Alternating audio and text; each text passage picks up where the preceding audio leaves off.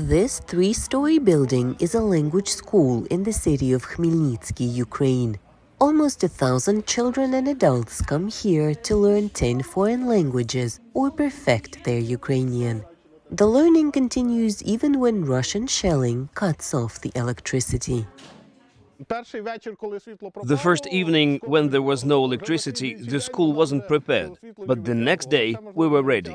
There were still problems with internet connection, but there was light.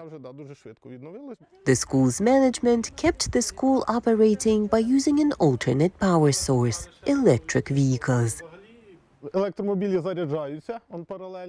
While we have power, we charge one electric vehicle, and the other one serves as a source of electricity for the school. When the first one runs out of power, we switch them.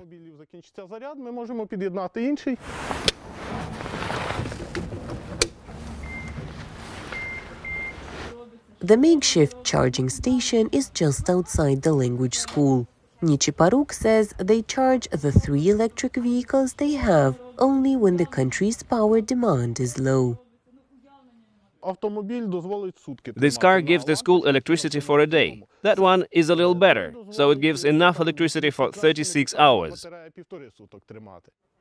Thanks to this ingenious approach, the school keeps operating.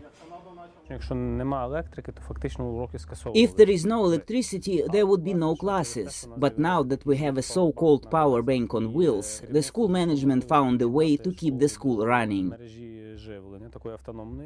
Power from the electric vehicles is used for just the bare minimum: security cameras and classroom lights. All the light bulbs have been swapped for energy-saving ones.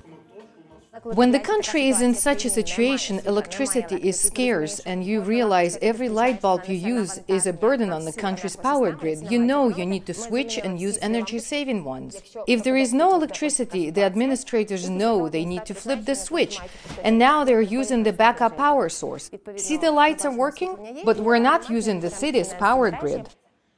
Where there is a will for learning, these Ukrainians found a way to keep studying. For Tatiana Kukurika in Khmelnytskyi, Ukraine, Anna Rice, VOA News.